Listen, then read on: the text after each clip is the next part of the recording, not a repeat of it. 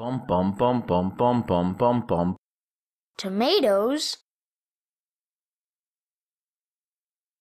Hello, welcome to the video for what is simple move to the actor and location nodes.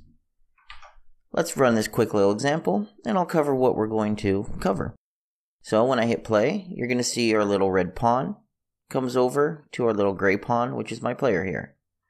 If I was to actually replay this, and I'm going to move my character this time, you're going to see the red pawn follows my character until he gets to it. And once he gets to it, he's going to go ahead and he's going to stop.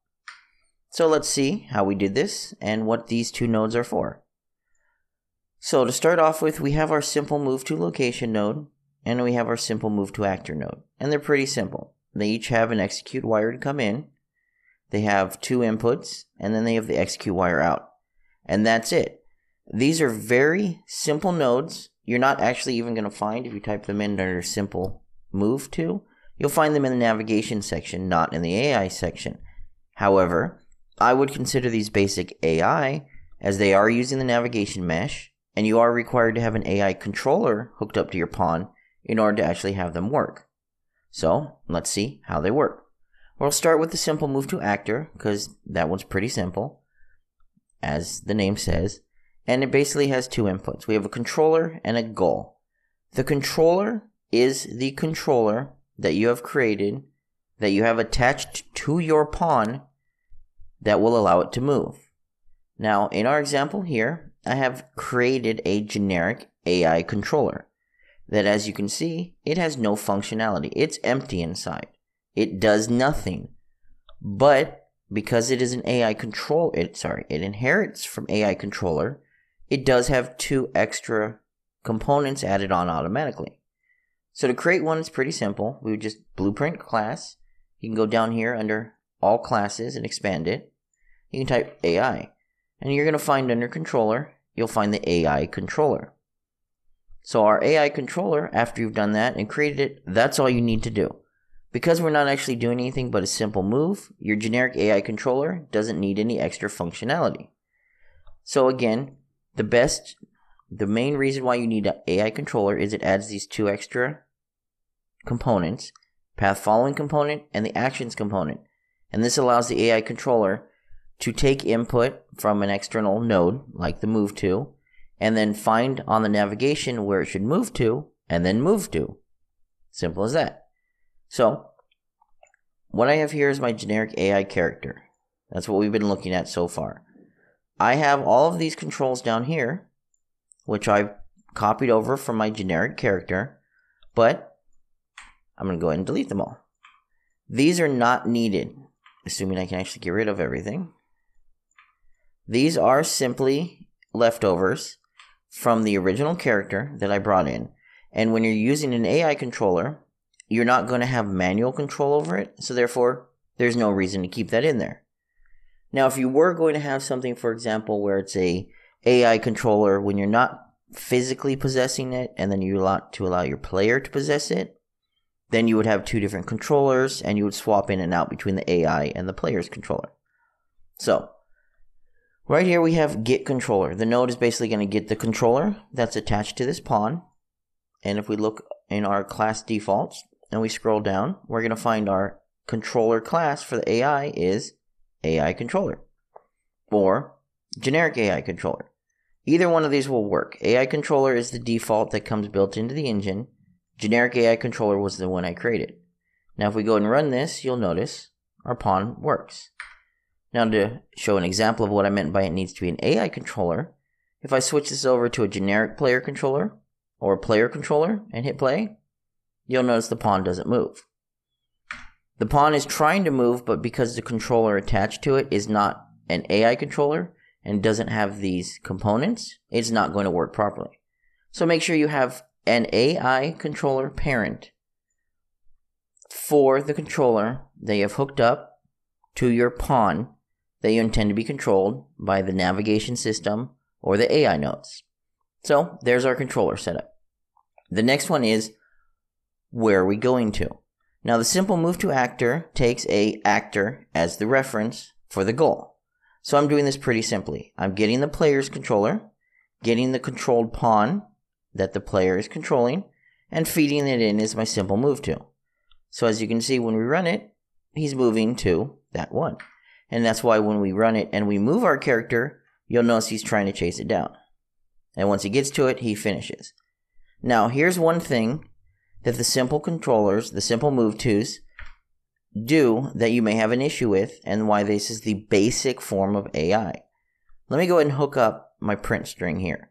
And you're going to notice immediately when I hit play, before my pawn, my AI, gets to my character, it's actually going to print out the string.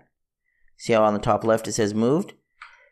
This is an execute without a delay. It's going to execute the move to, and then it's going to print the string immediately.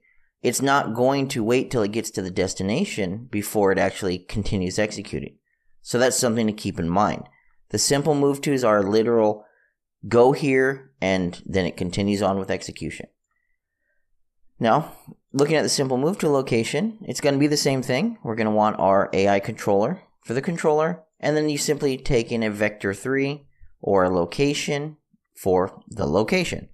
And in this case, I'm doing the same thing I did before, getting the player controller, getting the controlled pawn, and then I'm getting the pawn's location and setting it. Now, the difference we're going to see here is once I move, our pawn is still going to go to where it wanted to go to.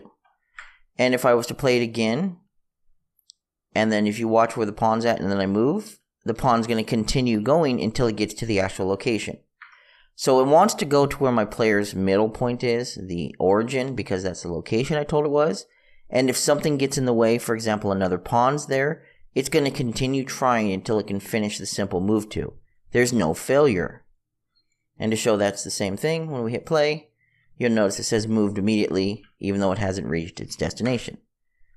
Now, in terms of using this for a basic AI, you can technically cheat. Let's go ahead and unhook our print strings, and we'll do the move to actor event. We're going to hook this back up here, and we'll hook it up into a timer.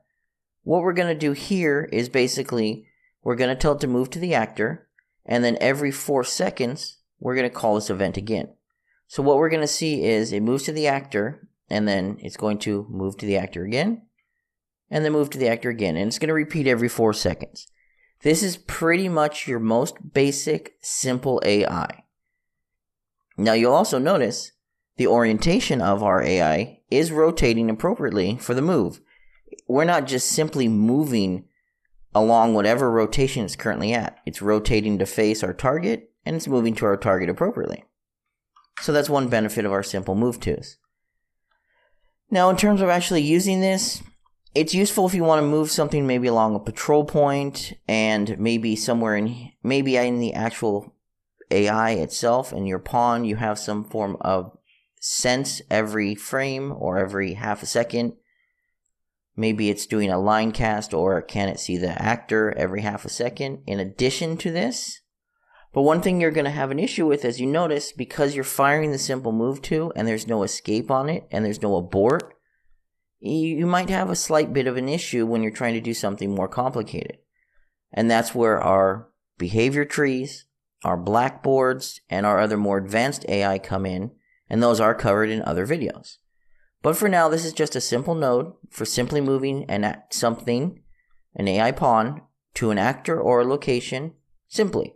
Now, a useful use for this is maybe you want to simply move a bullet to a target, for example. You have a shooter and you're firing a bullet.